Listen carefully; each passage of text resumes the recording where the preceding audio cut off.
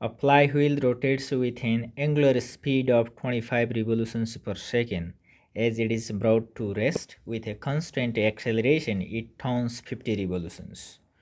What is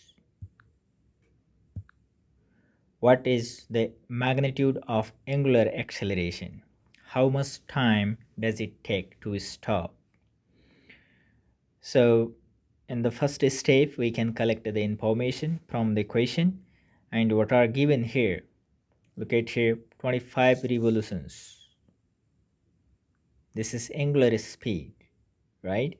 Brought it to rest. That is finally it comes to the rest. That means final angular velocity, which is omega, is equal to 0 revolutions per second. And initial angular velocity omega naught is equal to 25 revolutions per second. Okay, so these are given informations.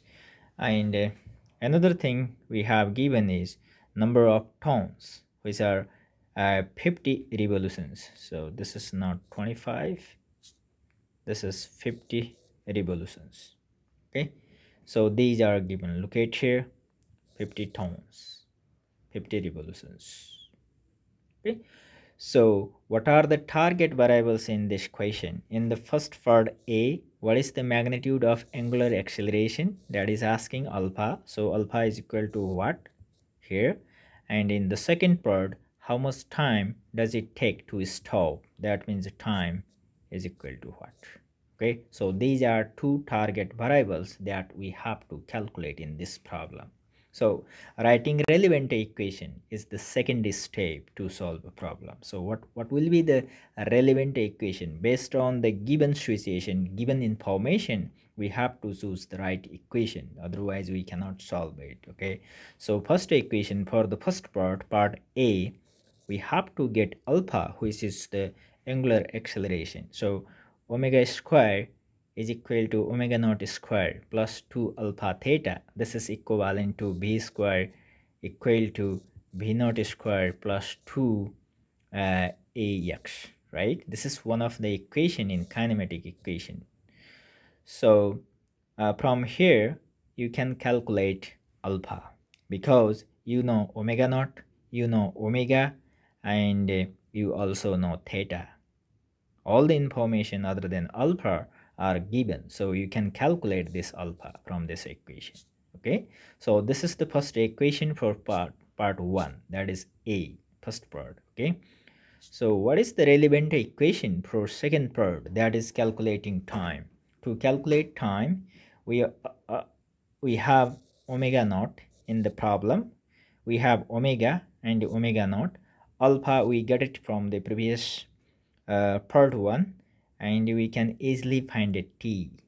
Okay, so the easiest part is doing mathematics. For the part first, we can write it down and insert all the given values, where omega final angular velocity is 0, initial angular velocity is 25 revolutions per second, and then 2 alpha is the unknown quantity, that is the target variable for this equation, and theta is 50 revolutions. We can insert all these values. Okay, after calculating alpha, rearranging this equation, 25 square, right, revolution will be cancelled with revolution, one revolution, just one revolution is left. Second square is second square here, and 2 multiplied by 50 gives you 100. 25 square divided by 100, which gives you 625 divided by 100, right? So if you divide by 100, it will give 6.25 revolutions per second. Negative sign is here because there is the retarding angular acceleration in this case. Okay, because it is coming to the rest, you know, initial velocity is there, but final velocity is 0. That means object is retarding, angular acceleration is decreasing with time. Okay, so this is the first part. Now let's go to the second part, which is calculation of time t. So to calculate time, what is the relevant equation? Relevant equation is omega is equal to omega naught plus alpha t, angular acceleration multiplied by time. So we have all the terms. So this one, and this one. So we have to calculate t, that is the time required to stop that flywheel. Okay, now go back, go down here, look at here. So solving for t, this equation, we will get t equal to omega minus omega naught divided by alpha, inserting all the value given from here, where omega naught is 25, omega is 0, and alpha we get it from the first part of the equation, which is negative 39 radian per second squared. Okay, so insert all these value here. Omega naught is 0 and omega is 0, omega naught is 25 revolutions per second, and this one is uh,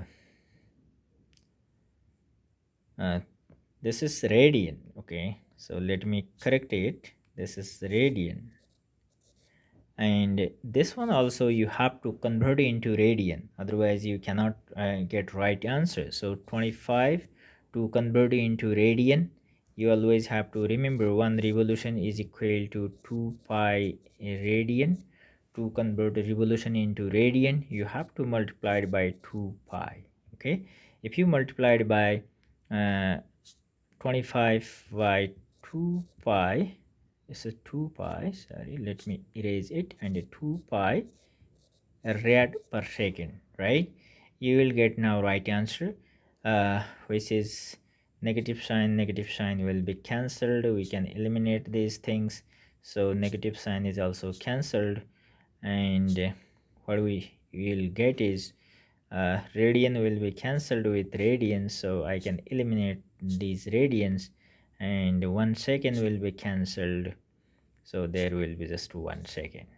Okay, so this will be equal to 50 pi divided by 39.